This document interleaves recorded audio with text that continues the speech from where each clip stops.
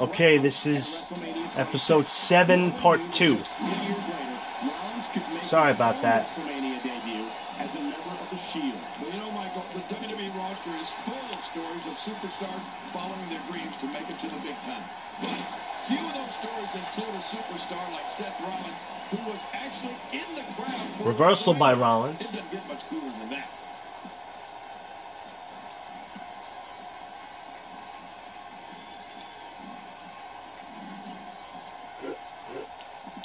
Action like this has become synonymous with SmackDown over the years. Rollins had a sledgehammer, but Scorpion stopped him in the process. And he put everything he had behind that Irish whip. I'm not sure I can watch this. And he brings the action back inside the ring. Yeah, I think this is good strategy. Wow, he's still down after that. Really pushing his opponent to the limit here. Man, Seth Rollins, what offense. Scorpion, ooh, put down. Oh man, how do you stand after an attack like this? Fucking kill you.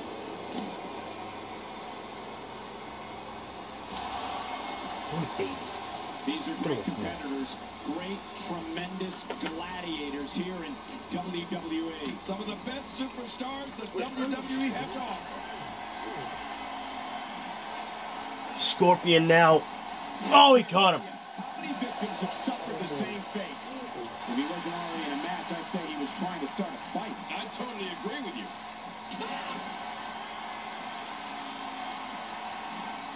He's adding insult to injury by Scorpion hits Rollins' pedigree on Rollins. This may not end well. He's setting up. Looking for the win. And now Scorpion. That's it. It's over. Venom of the Scorpion nails it. And this has got to be it. I think 1, 2, 3. It's all over. What a victory. What a match.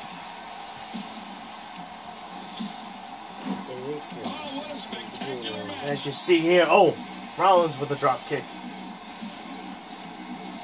Trying to get a step at a Scorpion, didn't work. Let's take a look back at what exactly happened during this one.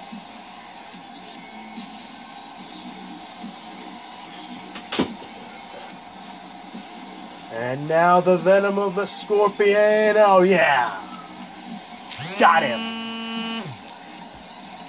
1, 2, and 3. Here's your winner. Next time, everybody. See ya.